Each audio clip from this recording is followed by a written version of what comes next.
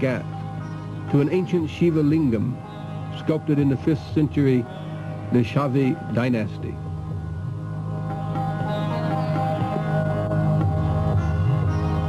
His teacher has chosen the special Shiva lingam in order to perform the Shiva Manas Puja, or mental worship of Shiva, so that the young man will not encounter obstacles when doing the dance of Shiva.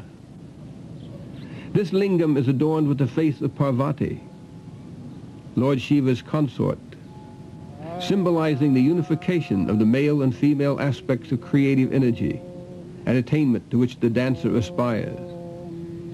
Through this puja, the dancer aligns himself with the creative force needed to perfect his dance.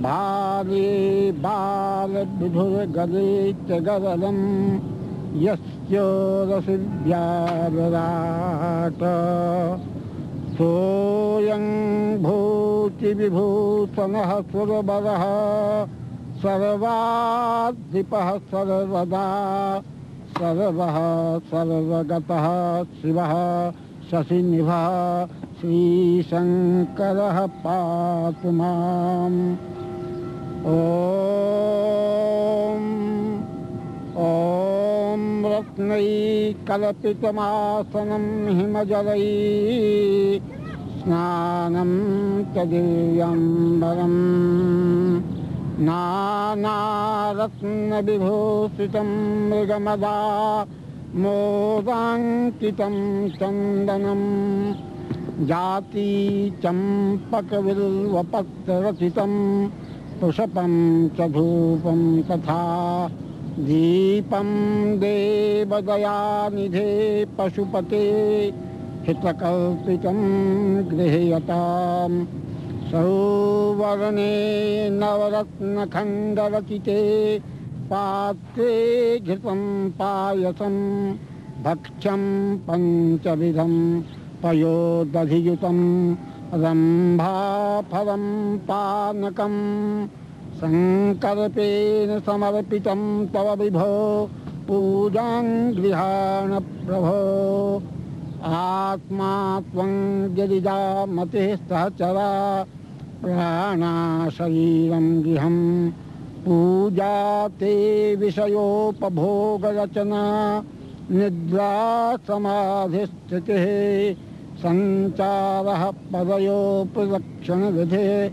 Stotrani Sarvajiro Yadyat Karma Karomi Tadakhiram Shambho Tavaradhanam Karacharana Kritam Vajayang Karmajang Va Sravananayana Va Manasam Vaparabhama Vihitam Vihitam Va Sarvamitat Samasva Jaya Jaya Karunabha Sri Mahadeva Shambho Hari Om Namah Shivaya.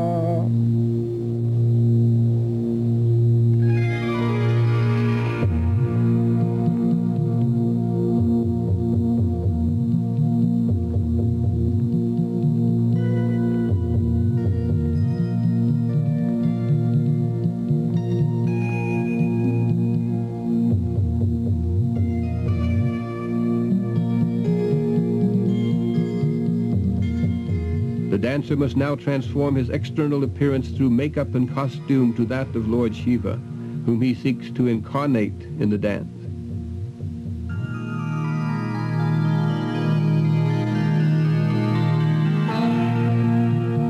The dance has 3 objectives. First, to body forth an image of Shiva's rhythmic play, said to be the source of all movement within the cosmos. Second, to release the countless souls of men from the snare of illusion. And third, to place the dance in the center of the universe, within the dancer's own heart. The dancer seeks to embody and transmit to his audience the qualities of Shiva, represented in the various sculptural manifestations, and portrayed in the 5 dances of his activities as Shiva Nataraj. The dance of creation, the dance of preservation, the dance of destruction or annihilation, the dance of giving rest or repose, and the dance of release or freedom.